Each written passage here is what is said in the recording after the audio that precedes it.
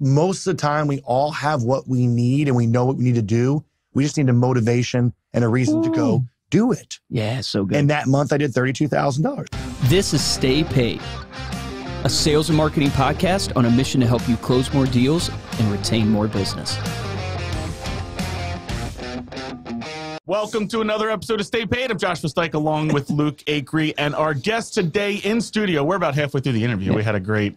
He's looking fly, ladies and gentlemen. You got to go check out the YouTube video for this shirt he's wearing. First time we've had a guest in studio in like 2 years. Well, in this studio, absolutely. Wow. Yep. I'm so used to Zoom, I don't know what to do. I'm literally like stiff. I don't know. Nate is the founder of Strategic Wealth Accumulation Tactics, better known as SWAT, which teaches an exclusive and proprietary set of skills needed to communicate, negotiate, and relate to individuals and the strategies on how to achieve both time and money freedom in your life. Nate, welcome. Oh, well, thank you for having me. No, that's fantastic. I feel special now. It's the first time in this studio for 2 years. This is the first guest we've ever had in the studio. Ever. In you this guys studio. just do the studio yesterday? Well, we used to be in a closet. Actually, we fooled you. We told you we've been doing Stay Paid for a while, but this is the first episode, actually. No, but we used to be in a closet. We moved from that closet out in the open with COVID, and now we moved to this. It's a little nicer. It's a bigger closet. The studio's nice. It looks good on film. So we're still in a closet, so I can't say you guys came out of the closet. Exactly. We're still in the closet. We're still there. 100%. Well, I was telling someone how great, before you go, how good of a sales guy you are, because, during this time, a lot of times we're headed to Thanksgiving, 3 or 4 days away. Oh, my. And, the biggest objection you start getting, which I'm sure every career hears, is, can we wait until after the holidays, right? Can we wait until after the new first of the year? I was always training my guys. I'm like, yeah, no problem. After the first year, now let's see here. Looks like you are going to be number 412 on the list for me to call back, and probably get back to you sometime around April, right? So I was doing a training on Saturday, and I said, guys, I'm out of my hotel, and I'm doing a Zoom meeting for my guys. We do a Saturday call every Saturday. I said, these guys are good, right? I said, they called me up and said, hey, I would love for you to come out and do a podcast. I said, well, I'm busy. It's the holidays, right? I'll do a Zoom. I said, we'd love to have you in person. I'm like, yeah, well, I just, I got a lot of stuff going on, maybe after the holidays. And the same thing that we get, I'm giving them. And I said, I can't remember if it was you or who it was. They said, well, you're from Philadelphia normally, right? I was like, well, yeah. He's like, you Eagles fan? I go, yeah. It's like, well, we got a presidential suite on the 50-yard line. I said, I am coming to your in lives. The holidays disappeared. I already know when Thanksgiving is now, right? So, and you're like a kid in a candy shop yesterday, man. God. Yeah, that was like a full circle moment for you, because you were saying, what, you grew up really poor? Well, yeah. So we grew up in Cherry Hill, New Jersey, and I know that I believe it's maybe more of a rich area now. But when we were there was apple orchards in Cherry Hill, which I still don't figure that one out. But and my dad worked at a mission board, Association of Baptists for World Evangelism, and my mom stayed home, like a lot of moms did back then. And there were 6 of us, so we grew up. I don't like to use the word poor. It's just money was always an issue. Yeah. Every decision that we made was about money. My dad was a pastor, so I understand the feeling. Yeah. And so he went to a private school, of course, because he got either free tuition, discount tuition, and of course we went with all the rich kids. So that really puts you out, because they're showing up in their IOU sweatshirts, and there's you guys are too young for this, probably. He might know. Then Z Cavaricci. Hey, whoa, wait a minute. I don't even know what you're talking about here. My mom just got like the 4-year-old Gap from the yard sale, the scuffed up stuff. So, I grew up. My family was awesome. My parents were awesome, but like going to the shore and stopping at McDonald's was like a big deal. Like that was really that was the time we go out to eat. And I'll remember when I was, money was such an issue. At 9 years old, I would go out, and 8, 9 years old, and I'd start shoveling snow. And since we lived in a neighborhood that started to grow up where there was a lot of people that were becoming more wealthy in that neighborhood, and we were still the broke, I could go out and hit up a single driveway for $15, double driveway for $25. And I'd be out there all day, come home and bring in 90 to $100. Good rates. Yeah. And then after church on Sunday, I'd take my family to Red Lobster. Drop it. I look back going, I can't believe let me spend all that Those money. What are they, the cheddar biscuits? You get the Admiral's Feast. I did get the Admiral Feast, right. That was like my $27 deal. So growing up, I love sports. I played all the sports that I possibly physically could. I was a sports fanatic, which still am. And we got to go to a couple Phillies games, but like for whatever reason, I guess the football games were just too expensive. And so I never got to even go to a Eagles game. And I'm 46 years old now. So like that was your first Eagles game? Yeah, that's the first Eagles. Yeah. In the President's Club. I was that's a full circle moment right there for you. Yeah, I got a little emotional. I told Steve, I said, thanks for making one of my dreams come true. So, and I mean, I could have flown out and gone to my own game. I just never, I didn't really need to come back to Philadelphia. I say Jersey's a great place to be from, right? All right. So then anyway. talk to us then about, because obviously you've, made it from growing up poor, leaving Jersey. You've had a career in sales, really. And now you started this conference, SWAT, which is really what I would say getting the elite of the elite within the insurance industry together, 150, 200 plus people in a room, teaching them the tactics to help them really grow their business, be successful. Walk us through what's that about? What is SWAT about? Why did you create it? And then let's talk about what is it that separates the elite? Because you're around them now all the time. Everybody wants to be there. The failure rate's so high. Sure. But why SWAT? Why did you start that? Where did that come from? Yes, I don't know if I would say I started it. It just, I don't know how far back you want to go, but when I was in college, I dropped out twice, got kicked out twice, whatever. You hear the story, you can decide yourself. But either way, I went to a private school that had demerits. Okay, so after we had quiet hours. Yes, this was college. Quiet hours and a bedtime at 11. And what year did you go to? I went to Cedarville College. I'm old, right? So anyway, I had a friend of mine drag me down to this meeting, right? And and I showed up at the meeting. It was a network marketing company. Not that that's bad or anything. I knew nothing about it. And they were talking about health and nutrition, and before health and nutrition was like a big deal. Yeah. They're talking about a water filter that makes 10,000 gallons of water at 2 cents a gallon. They said one day you'll be spending more money on bottled water than gas, a gallon of gas. Everyone's like, ha ha. Then everything came out. It was more $4 a gallon, for how many ounces, right? Yeah. So I was trying to get out of there, but they strategically placed me where I couldn't leave, right? And so I'm just sitting there rolling my eyes like going, I'm not going to sell breast spray and all natural cleaners and environmentally graded shampoos from the rainforest. And all of a sudden they wheel this TV in. And, I'm dating myself again. We used to have like VHS. On the metal cart. Yeah. Thank you. See, yeah. VHS? You are older. Yeah, VHS. I'm just kidding. I grew up with VHS, people. I am young. I'm just not that young. I did grow up with VHS. Yeah. So they wheel us in and they start doing all these testimonials. I used to be a preschool teacher. I made millions of dollars. I used to sell pot and pans door to door. I made millions of dollars. So I'm kind of like going, wow, okay. Because people go, money's not everything. Well, when you don't have it, it is everything because every decision you make in your life is determined upon money. You go to a restaurant, you're reading from the right side of the menu instead of left. Because you're like, how much does it cost? Yep. Could I even order it? And then this guy got up and he's standing in front of a $500,000 car, I guess it would be, which I was just like, wow, his arms are crossed. He's like, where are you going to be in the next 5 years if you keep doing what you've been doing? And where can you be in the next 5 years if you follow the man that built the path, that built the track to follow?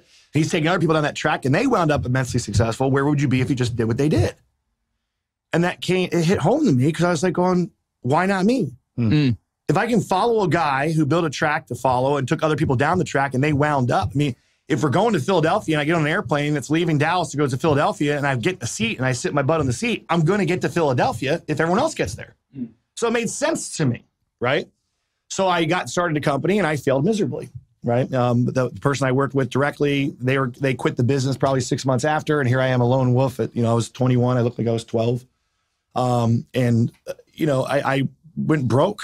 But, I was starting to be learning that, why work for someone else? Why build their dream? You heard a lot of other people that had, rags to riches story. But more importantly, they went through the struggle to get the victory and get the win. Yeah. And I know I can do it. And so there was times I was 8 of us living in an air mattress in a 2-bedroom apartment. Because we thought a job was like an STD to us, right? We're like, you cannot have a job just over broke, right? I'm not allowed to say it on here. No, this is the uncensored version with Nate. But you can't have a job. Who has a job? If you had a job, you gave up on life. If you have a job, right? You just thrown in the towel. You said, I quit. I'm getting a job. And it was accidentally, and this will come full circle because I didn't really create SWAT. I came up with the name Strategic Wealth Accumulation Tactics. But my mentor would put on these events and they put on these trainings. Okay. Right. And so in the beginning, he would do them all.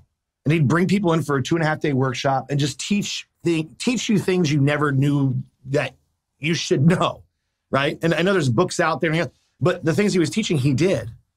So it's one thing, like he always said, if you can't do it, teach it. If you can't teach it, write a book about it, right? And no offense to those people who actually do it, teach it, and write a book, because that's great. But how many people are out there that are self-proclaimed so gurus? Many, man. They're going to teach you how to do something they never did. And they write a book at it and they become a bestseller or whatever the case may be. So I struggled because I was getting a lot of watered down information. And that's the biggest thing about any type of training is There's someone who knows what they're doing and they go out and they teach it. Then someone hears it once and they're like, oh, I can teach that. Right. And it's like when you're a little kid, you know, when you played Whisper Down the Lane. Yep. And you're like, regurgitated. My mom and dad have a really nice blue car. And like it goes around. And by the end of it, he's like, you know. Your mom and dad have a zebra? Yeah, we're going to the bar and you're like, you know, with the golf. It's like, what? And everyone's like, ha, it's funny. It's funny unless it comes down to your financial future. Mm-hmm. Then it's not so funny. I mean, try learning. Like if you had 100% of the information and you teach somebody and they're, what do they say, 7 to 10% you retain? Let's say if they're genius like you, Luke, and they get 50, right? And then you teach this person, they get 25, and they get 12, they get 6. And you're coming down here learning from the guy with 94% of the wrong information. Yep. I mean, do you want to learn to skydive that way? No. Could you imagine? Would you want to learn how to drive a car that way? But how many people get involved in opportunities, and that's how they learn to try to become successful when they're independent? Yeah, so good. So I got a chance I accidentally won a contest. And I say accidentally because my upline won the contest. They got sick. They couldn't go. And because I was friends with them, they're like, hey, you want to go? Okay. I'm like, yeah. And so I got a chance to hang out with this guy who was making $1 million a week. Mm. It was back in the 90s when it was cool to make $1 million a week, right? And show it off, right? Yeah. Jeez. Now you're supposed to make $1 million a year, give it all away and drive a Prius. It's a different time and place. However, you know, he had, I don't know, 111 exotic car collection. He had the car that Elvis Presley shot a bullet hole throughout in front of his house in Pantera. He had a Tucker, which was literally like, I don't know, 50 of them. They got you in all. But you went to this conference. What'd you take away? What is it that changed the game for you there? Well, what changed the game for me is learning about the Whisper Down the Lane information, because he was doing all the conferences in the beginning. And then he kind of just started letting all the people he was working with do thinking that they were going to teach what he was teaching. Yeah. But a lot of it was watered down. How do you spot a fake guru in your mind? Like, you know what I mean? Like, because you're right. Everybody, like, there's so many. Like, what do you do? Like, because there's so many conferences, there's so many influencers. How do you spot a fake guru in your mind? Well, in my mind, what have you done? Yeah. And can you teach me to do what you did? Yeah. I mean, anyone can go out there and recite, you know, how to win friends, influence people, think and grow rich, you know, the power of positive thinking, you know, you name it. And it all sounds good. Yep. Right? You know, we were talking earlier. It's like, I love the guys get up there and it's like, well, you know, what I do every day, I have just 5 things I do every single day. First thing is, and all of a sudden you see them looking down at their notes. What did that book tell me I was supposed to do every day? Like if you do 5 things every day, why would you have to write notes about it? Like, isn't that what you do every day? Like I get up, I brush my teeth, I have a cup of coffee. Correct, like, I would know what I do every day. Well, one thing I've noticed, and is what you're touching on, right, is people who have done it, they speak with specifics. People who have not, they haven't really done what they're talking about, they speak in principle. And there's nothing wrong with speaking in principle, right? You need the principles. That lays the foundation. If you build something on bad principles, it's going to crack. But people who've done it, there just tends to be, and I've learned this over the years of doing these interviews too, is like there's a sense of just like what I think we talked right before we were coming on, of authenticity, but it's really the specifics. Like they just naturally just recite out, and here's literally what I did, like the number of phone calls I made, or here's the pitch I gave. And there's like specifics to it versus it's just like memorize a pitch. You know? Yeah, it's like I can tell you I have a great marriage, but if I don't have one, there's principles of how to have a successful relationship. Yeah. But do I deserve to have the ability to teach you how to do it if I've been divorced 4 times? Well, you know what not to do. There is, you can learn from failure. Oh, there it is. Okay, well, then what do the elites do, right? Because you're doing this conference of SWAT, right? And it's the elites that are I'm getting to that point of why I do the conference now based on what it is. But to your point on there is, you know, find a mentor who's done what you want to do. It's that simple. Not one that's going to teach you the principles of how to do what you should do. Do you want to do? I want to go out and be a professional golfer. I'm going to go out and find a mentor who has been successful in the PGA Tour if and when I'm able to match up to who can teach me everything about the game. Not how to swing the club, the mental part of the game, you know, how to go through the whole entire season, how to qualify. I mean, anything and everything I'm going to learn from that person. And how many gurus are out there in golf? But have they ever played this tour? Have they ever lasted on the tour? Have they ever placed the top 100? Have they ever you know, go through the whole season and only miss 1 or 2 qualifications or qualify every time for the whole year? They haven't. So they don't know what it really takes. They can swing a golf club. No doubt. And be willing to pay. Be willing to pay. We interviewed Cody Askins, actually, strangely enough, because we got connected through Cody. So shout out to Cody, Cody. For the connection. But Cody Askin's interview drops today as we're recording this one. Okay. His actually drops live.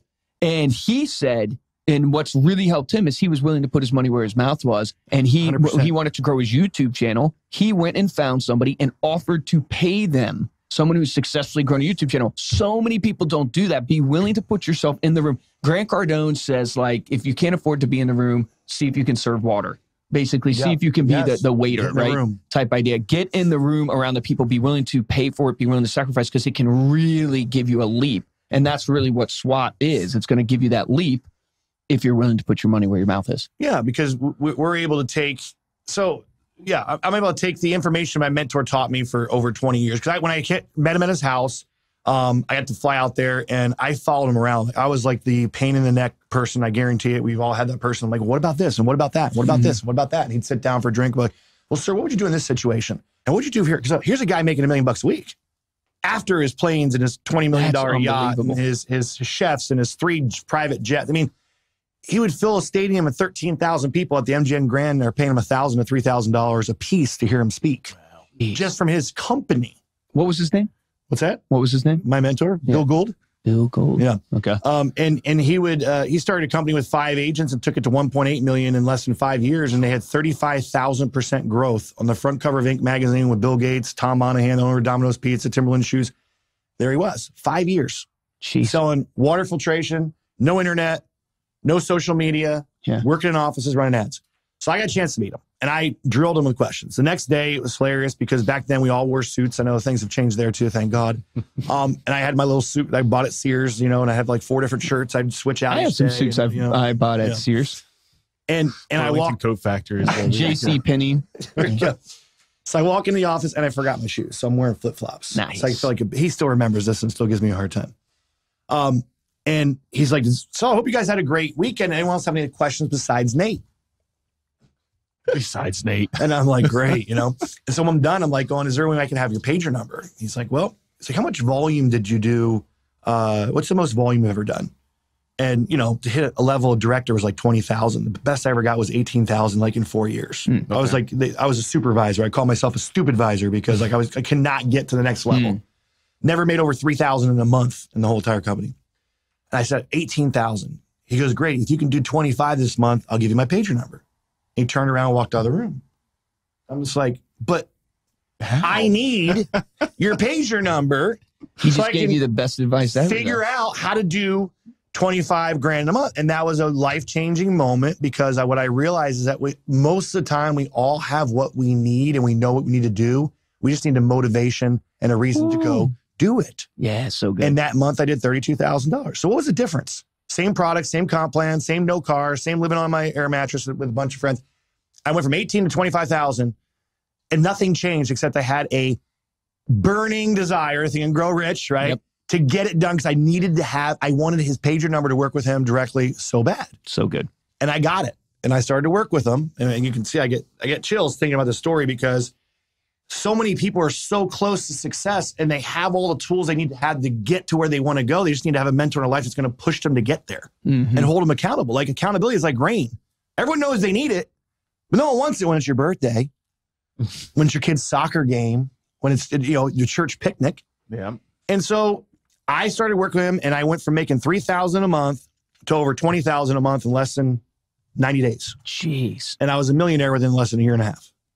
Learning those strategic wealth accumulation tactics. But I got to learn straight from I hate to say the horse's mouth. It seems like you're de-edifying someone, but I got to hear it straight from him.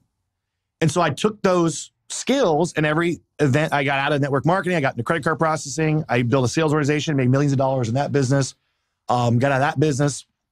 And I'm not going to tell you the whole long story how I got drug into insurance because I really literally got drug into it. And I took those same things. I started teaching them to my sales organization and, went from $1 million in APV my first year to 2 million to 4 million to 8 million and just kept growing.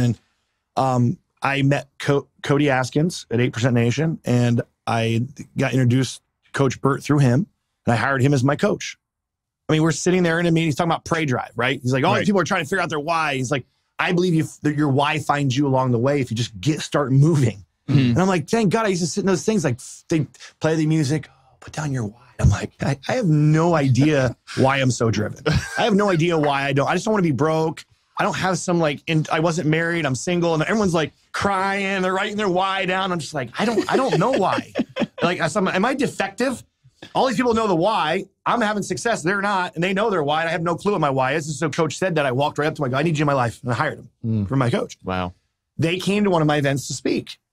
And when we were done, I said, so what'd you guys think? And Cody goes, oh, it was awesome, man. It was amazing. And Coach Birch is like, what are you doing? I'm like, oh boy. I'm like, what do you mean? What am I doing? He's like, what are you doing? I'm like, like it. He goes, everyone needs to hear what you just did this last 2.5 days. Wow. He's like, why are you not doing this on a larger scale in the insurance industry? And now he's saying it, which is true. What my mentor created can be taken on any sale. It's all the same in sales. I'm spending my time doing it in the insurance industry because I use the same skills I'm teaching in the insurance industry to go out and write $15,000 in life premium in mortgage protection my first week in the business, and to write $50,000 my first month and $85,000 in 6 weeks during November, December of 2013. So I can come from an area of going, hey, I did this. Let me show you how the skills I'm teaching you can apply to the industry that you're in. So they basically evolved that into now where we're doing SWATs on a open, I guess, arena, what you would call it, where it's not just for my sales organization, but we're teaching these skills and abilities to the entire insurance industry. Dang. Yeah. So walk me then through, I know you can't compress really 2 days into 15, 20 minutes, but walk us through kind of what are some of the top sales tactics or principles that you see you have to have. One, obviously you have to have that burning desire. That's one. What's the next? Why is it that these elites are separating themselves and doing the majority of the business? How do you write 50,000 in a month? Where does that come from? What are the tactics there? Sure. And you know, I was talking to Steve, the owner, a great guy, by the way. I love Steve. I hope we get a chance to really develop a further relationship because he's an incredible guy. But we were talking about in any sales, like he's saying, you guys have warm leads, right? And so my question was, well, you have someone who went somewhere, filled out information, said, I'm interested in your product. He goes, yes. I said, so what's happening from when they pick up the phone and inking the deal? Like what's falling apart in between there? Because it doesn't make sense to me. And he's just like, whoa, wait. He gets all his sales guys, because every sales guy hates me there now because they're all like, yeah, who do you guys think he is? I'm like, well, give me some leads I'll go in Monday. Give me some leads. I'll call.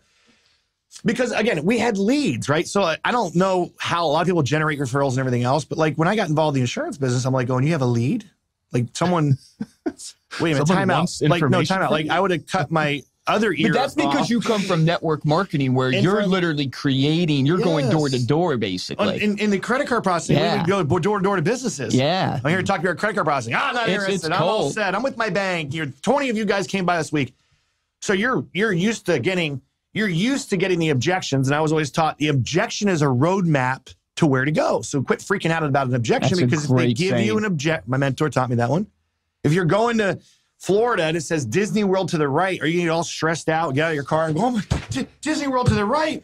That's where you're going. There's a sign that says go right. It's like, so why are you freaking out like a little kid? Dude, I've never heard it phrased that way. That is a great phrasing for objections. So you get an objection. Okay, great. There's my roadmap. I'm not interested. Great. Okay, take the exit. You know what I'm saying? Yep. I'm not interested. What aren't you interested in? Isolate the objection. Yep. Is it the product? Is it the service? Is it the time you're like? Once you isolate the objection, you get that objection isolated. All you got to do is overcome that objection. Now you have the sale. Yeah. Or in this business, it's so simple. I already know all the objections. I need to think about it. We're not going to make any decisions tonight. I can get all those out of the way, right? Ahead of time. But the key in any sales that I was taught was, if I can create a realization in the mind of the buyer that they need what you have, they'll buy whatever you're selling. This bottled water, this computer, an opportunity, your sales position. My wife bought me. That was the best sale of my life, right? I created a realization in her mind that she needed what I had, and she bought it, right?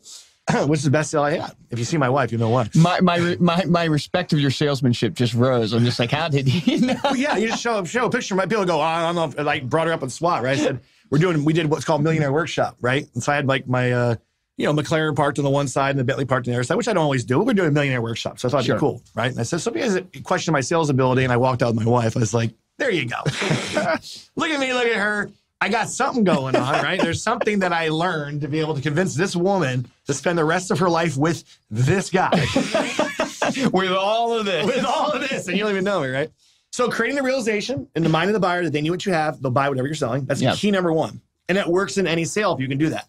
And you do that, which, again, we can't break it down in 2.5 days. There's ways to have a conversation, ask questions, and to find out what are they watching on their TV screen. Every prospective client, prospective recruit, their prospective marriage partner, or what do they call it when you date someone, I guess? A prospective goer outer with you. I guess, you're dating. I don't know. I've been dating for so long, I forget what they call it. A prospect. Prospect, right? I don't know what they call it, right? I don't They're know. all watching some type of movie. Is this guy going to screw me over like my last boyfriend did? Is this commission only? Am I going to be stuck where I can't afford to pay my bills each month? Wow. Their movie may be, can I trust him? Because the last guy that I gave my emotional stuff to screwed me over, or he tried to hit me at work. So I don't know what movie they're watching. So many people come in, they have this loaded gun, and they have all the what they think are bullets, and they're like, here, I got my presentation down. Right? And like 3 out of 10 die. And they go, sales is a numbers game. Yes, it's not a numbers game. You have your gun. There's no bullets. The bullets you need, the ammunition is in their pockets. The only way I get the ammunition is by asking them questions, and they slowly hand over the ammunition for me to shoot them. You got it. I've never, ever heard anybody else explain it. That's the exact way I've taught and explained it to our salespeople, that by the end of your pitch, you should have a loaded gun to literally slay them. And I mean, it's not probably appropriate to say these days, but that's the truth. It's so funny. Now, sales is a numbers game, though. I have to push back on you there. Okay. All right. It is. Yeah. If you don't go talk to 10 people, you're not going to get 10 sales, obviously. But, okay, so it's not just a numbers game. Yes. So if I can develop the skills where when I'm doing my presentation, I find out what's on their TV screen so I can figure out what movie they're watching. And then I can be able to ask questions to help change their channel to watch the movie I want them to watch. Love that. Then they're going to come to me and they're going to need to get involved in my opportunity or my product. So that's key number one. The second thing is, how do you deliver information to people in the way that the language that they speak, so to speak? Because we talked about different personalities. How do I deliver information? Because like some people listening to this, I'm giving them anxiety because I talk too fast. I'm too hyped up. Oh my gosh, this guy, they probably already turned it off, right? I understand that. That's why when you do something like this, I can't direct it. But if I'm talking to that individual on a normal basis, I'm going to be able to, read them, slow down, lower my tone, and be able to deliver information. So I got taught, and there's so many things that are out there, right? And within 30 seconds, and it's a psychology, not a science, but within less than 30 seconds or less, I can pretty much identify that personality. So I can communicate to them in the language that they speak, right? So that they, number one, don't confuse the message with the messenger. Yep. Because that's the biggest problem, right? Number two, that they can understand it and accept it, but most importantly, implement it and take action. So if I'm going out and I'm talking to 100 people and 25 speak English, 25 speak Spanish, 25 speak Japanese, and 25% German. Is that 100? I think I did 4. That was 4 25s. Okay, good. That was 100. Okay, good. Yeah, that's why I did just well on my on the roulette table last night. We're good at math, gentlemen. And I only speak English. Okay, so let's go back to your numbers game. I only speak English. Yep. So I have 100 numbers. I only speak English. What's my chances of closing more than 25%? Not very good. Well, it depends if the other people speak English. Okay. I love this guy. Right? So they speak, we'll go through this again, okay? Right. 25% speak English. 25% speak Spanish. 25 speak Are you sure Japanese, they're not bilingual? And German. None of those 75%. Look, where there's a will, there's a way, ladies and gentlemen. So what is your chance, right? If you only speak English and they only 25% speak and understand English and they're not bilingual, they have no Google translator, they don't have a translator with them, and they don't have that app that automatically translates. I just wanted to see if you would practice the objections to a roadway, so this is good. Okay, it's 25. Right, so your sign is saying, here's your sign. Who is that? That's Jeff Foxworthy. That was the other Bill. No, Bill. Yeah, I'm out there trying to, got a hanger in my car. Larry the Cable Guy? No, I can't remember. The guy goes, I got a hanger and trying to get, unlock my car. Some lady goes, did you lock your keys in your car? He's like, nope, just hanging my car out to dry. Here's your sign. So there we go. So here's your sign, right? So on a serious note, 25%. Yeah. You have a numbers game. You got 100 people here. but only 25% speak the same language you do. What's your chances of closing more than 25%? Zero. So if you're the best closer, the most skilled person, you know exactly what to say, when to say it, overcome any objection. You're just like a freaking ninja. And you have 100 people, numbers game, but you only have 25% of the people you can talk to. So I can take somebody who is less skilled, not the greatest at objections, less confident. And if I can teach them to communicate to all 100, they could be half as good as you at selling and still double the amount of sales you did. They could be a 50% closer out of 100 people, get 50 sales. You could be 100%. Everyone you talk to, you knock them dead, and you get 25. They just doubled your production by learning that one skill of how to communicate to the person in the language they speak, not even being half as good as you. How come they don't teach that in school? Yeah, that's so good. So the art of like building rapport, matching and mirroring, like how do you, in your mind, like tactically do that? Is it studying personality test? Is it listening more than you speak and trying to literally match inflection and match speed of talk? Like, what have you seen? You can come to the next SWAT. That's hard. That's hard. I mean, I'm not trying to come around it. It's an immersion process when you do it. It's all the above, but it's not as difficult as most people think it is. And so what happens, you come there for 2.5 days, we'd have the immersion process, you leave it, and basically we implant it into your subconscious mind where you're really not thinking about it because you pretty much already know it. And then that's how obvious it is when you do it, because you will actually we'll sit down, we'll do the test, we'll break you up to come after lunch in your different quadrants. But what's most effective is that you give them a task to do, and they all break up in little groups. So you're with all your personality type, you're with their personality type, they're with their personality. And they fill it in, then they get up, and they have to stand up and represent their group. And it is the most hilarious thing. It's like you have 250, 300 people, right? You break up in little groups of 4 to 5 people. And you have team leaders, and they stand up and they say who they are, we're this color, we're the team, and they go through additional likes and dislikes. And literally, 3 out of the 10 leaders make the same exact mistake on the same practice. There's 8 questions. You guys wrote down 2 of the same answers for those 8. That's crazy. And 3 group leaders did it. So you have so that's like 40 people of this personality group, and people are just laughing, like going, holy cow, this works. Like, how is it possible that you only have to answer 8 questions, 8 additional likes and 8 additional dislikes, and 3 out of the 10 group leaders each duplicated one? Like, well, we like to be a life of the party. We like this. We like this. We like to be a life of the party. Oh, I already said that one. And it happened 3 times. And so their brain just goes, wow, I said, that's the people you're working with. That's that's how they do things. Understanding people's personality is so powerful. The Zillow CEO, and he's not anymore, but Spencer Raskoff or whatever. Okay. One of the things he implemented within Zillow as it got bigger is he had everybody take a personality type test, and then he put on their desk the color. It was a block of what personality they were. So as you came up and talked to your peer at Zillow, you knew this person was a red block, this person was a blue block, this person was yellow block, and it really helped the communication style of people who are more analytical, people who are more passionate, people, right? That type of idea, and it bonded their corporate culture together. Phenomenal. That's brilliant. So if you're building a team, if you're working with motivating people, if you're trying to recruit people, if you're selling, so imagine what you just said, and imagine I can teach you to visualize that block within less than 30 seconds where you don't have to have the block on their desk. You just know by certain triggers. So I walk up, I look at, that's a green block. I need to lower my tonality. I'm going to have to come to this SWAT. Oh, you'll love it. We sponsored the last one. We're going to sponsor the next one, but I'll have to actually come. Yeah, next one is in May, right? 19th, 20th, I think it is. We're doing Mission Possible, which is going to be pretty awesome.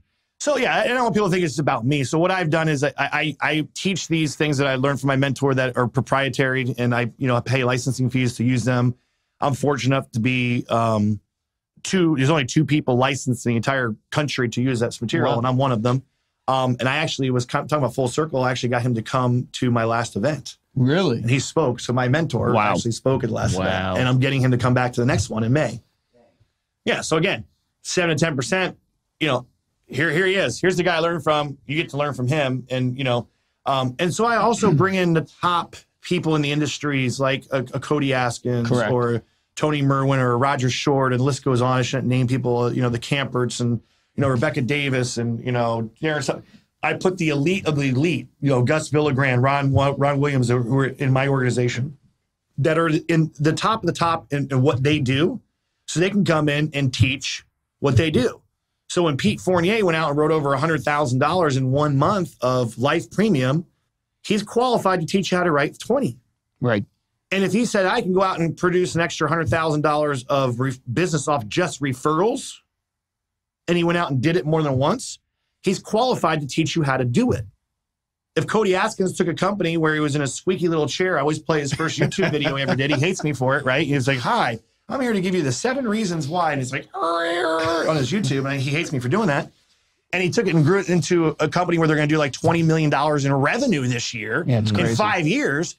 He's qualified to teach you how to scale a business. Mm-hmm. Yeah. So no one's there reading their notes about the 5 things I do every day and then looking up what they do.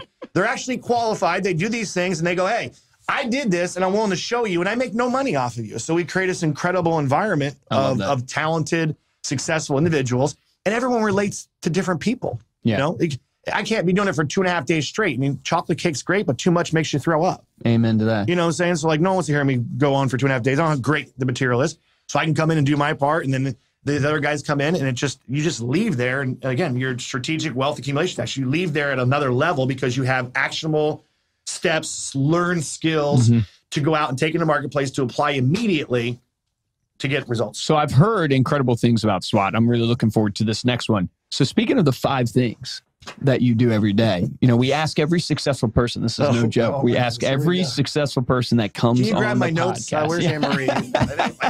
my notes are there somewhere. But we ask them, look, you know, when you look back on your life, right, you're very successful. You've implemented a lot of things. What routines or, you know, things that you have implemented, do you look back and go, yeah, that routine has really driven success for me? No, I'm going to throw a twist in your mold probably on this one. Okay, let's do it. And it was funny because I think I just heard Ed Milet talk about what I was trained to do. So many people are trained, and this is the NIV version, the Nate International version of Ed Milet of what he said. But basically, so many people focus on what are the things I need to do to have success. And he said, did you ever think, what are the things that I need to get rid of that are distracting me from getting success? And so I've always focused less on the routine of what I need to do every day. And I always focused on more of what do I need to eliminate out of my life every day that's not going to distract me from getting to where I want to go. Because I'm not a big routine guy. I haven't had an alarm for, I think it's the first time I set my alarm in like 6 months. I had to get up at like 7:30 or something. I was like, that's rough. We're early risers around here. It's still dark outside, right? All these guys like, and I thought you were going to join me at the gym at 5 a.m. Yeah, I was like, where's Nate? Guys, I'm up at 4 a.m. and I'm, but I'm just different. I go to bed at 3 or 4 in the morning. Okay. I get most of my work done like after 11. My brain kicks on. Otherwise, I can't. I'm always awake, can't sleep. So I just figured, hey, if I can do a lot of stuff, no one's bugging me. You know, so you may be up at 4 a.m. I'm up till 4 a.m. You know, so it's just different, right? And so I just wake up. I wake up, you know, every day, whatever, 8:30. Whenever I wake up, I wake up. I've always done it that way. Unless I have to be somewhere or a meeting or something. But like I just take a lot of distractions out. Like back when I was getting mentored, it was TV. You know, he said the average person watches 8 hours of TV a day. You know, and so it's like, what is. And believe it or not, I think they just did a study where social media is still not trumped TV yet. No way. In terms of the amount of time people. I guess because of binge watching or something like that. Now with Netflix. Oh my gosh, yeah. And see, I know I'm not that strong. I'm not that strong, right? Like I went to my kinesiologist, like, and he gives me the news every week, you know, because my mentor used to say, like, what is it? You turn the news on? What is that going to do for your life in a positive bring you way? Down, jeez. What really? 10 people died in the fire. It's like, were you in the fire? Was your family in the fire? I feel bad for those 10 people, but why do I need to know about the fire? Like, what's the most positive thing? The weather, maybe? Like, if it rains tomorrow, you're not going to get up? I mean, yeah, sure. You have your championship World Series game. You may want to turn on the weather or look on your phone and see what it is. So I cut the news out of my life. I just got done. Like, I'm still alive, and I have no idea what happened yesterday in the world. No idea. And I'm still alive. You're not missing much. It's really a crap. So I go to my doctor and he fills me each week. He's like, oh, did you hear about the guy who, you know, was going 150 miles an hour in his Corvette in Las Vegas Boulevard and he crashed into this lady and the car blew up and everything else? I'm human. So guess what I do when I get in the car? I Google Raiders player crashed his car. So instead of listening to my personal growth, instead of letting my mind think about what the things I'm going to be doing to get done to be more productive, what did I do? I had my phone plugged in with the freaking audio cable, going from YouTube to YouTube to YouTube for 30 minutes, drive home in traffic, listening about how this guy from, Ruggs, what I think his name was, and hearing this commentator's personality on it. I was like, I just wasted 30 minutes of my life because I'm not that strong. So I can't get on the phone and start scrolling, or else I'll be scrolling for days and years. And, don't ever get TikTok. You'll get lost in that. I'm good with that. So like I pay someone to do my social media and everything else. I know people, well, if you have a business, it's worth it. That's great. I get it. I have someone to do that for me because I'm not that strong. So I don't sleep with my phone. I put it out in the kitchen. I try to, I think it was Ed Milet or somebody else was saying the same thing. Like things I got taught, these successful people do the same thing where first time I wake up in the morning, the last thing I want to do is check my phone because that's where all the negative crap's going to be. Oh, we didn't get this, or this person wants to cancel, or here's an opportunity for a conversion for your policy, or oh my God, can you call me, Nate? I got this problem. I can call me. So I fill myself with personal growth, whatever that is to you.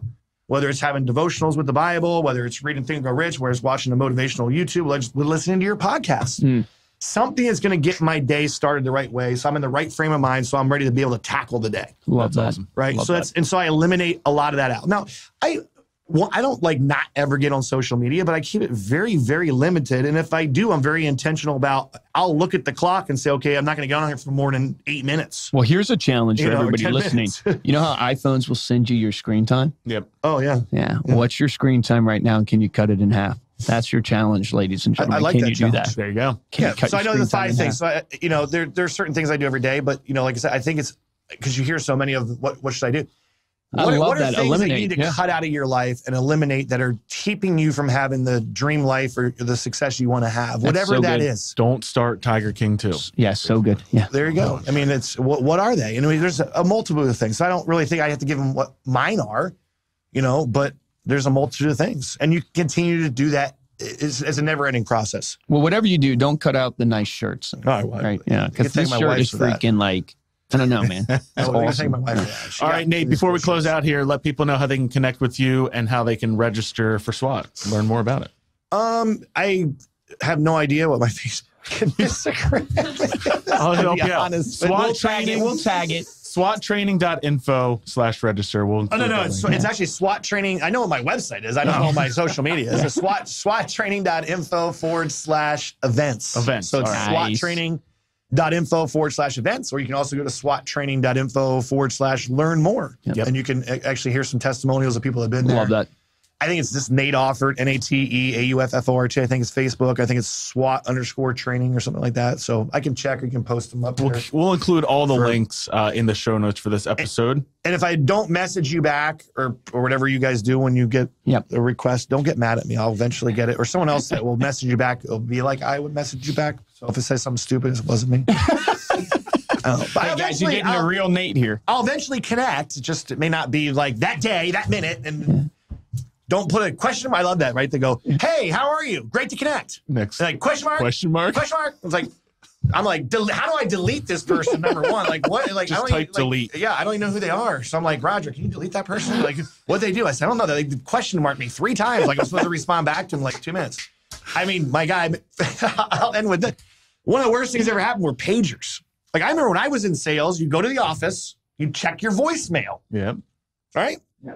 And then, like, if you were on the road, then you got a pager. It was just like all of a sudden now you were like a dog on a leash. I paged you 3 times. I'm like, well, sorry, I didn't have a quarter to stop at the gas station to call you. At least you had an excuse, right? I didn't have a quarter. You have no excuse now, I was out of change, right? And then they put like 911, or they could write hello upside down on the pager. Like, those are the cool things. For those I truly do not get like a lot of anxiety in my life. I've been blessed that way. The one thing that gives me anxiety is these Facebook comments. And like every time I get on there and feeling like I saw it, I got to respond to it. I saw it. So it's like you just want to avoid it. It is crazy how that works. Yeah, I'm trying to say I try to turn off every notification I possibly can unless I have to have it. It's like, But again, some people run their business on it. So if that's the type of person you are and you get all your leads through social media and you have to be on there, then you're using it to generate. To grow your business. That's great. I'm just talking about waste of time things. Yeah. So agree. Yeah, so now like your phone owns you now. Now it's like I emailed you, I texted you, I left you 4 voicemails. It's like, oh boy. Well, guys, I have an action item for you. Yeah. Go ahead, Josh. All right, man. You can get all of those links we mentioned as well as the video to see Nate's Nice shirt that Luke mentioned. Yeah, it's a great, man. I love it. I've commented on it 3 times. Podcast.com. If you enjoyed this episode and want to help out the show, first way is to head on over to Apple Podcasts, leave a 5-star review along with a comment to let us know what you think. And then the best way is to tell a friend about the episode. If you want to get a hold of me or Luke, you can email us at podcast@remindermedia.com. And of course, you can follow us on Instagram. We are at Stay Paid Podcast. For this episode of Stay Paid, I'm Joshua Stike. Guys, I'm Luke Aker. I got 2 action items for you, right? One is look at your screen time on your phone and challenge yourself to cut that in half, right? Because you can be more efficient, you can be more effective, right, on your phone. But the second one is, I really thought it was powerful when Nate shared the story of he had all the tools available to himself to hit over 25,000. And he really just needed that burning desire and that motivation to properly activate his prey drive. You need to ask yourself, what is that burning desire? And remember, it doesn't have to be something that is insanely big right now. It could literally be, for the next month, this is where I want to be able to get this guy's pager number so I can interact with him and get mentored by him. What is that burning desire? Figure that out, sit down and set that goal for yourself. Remember, the difference between top producers and mediocre producers is top producers take action. Take action on that today.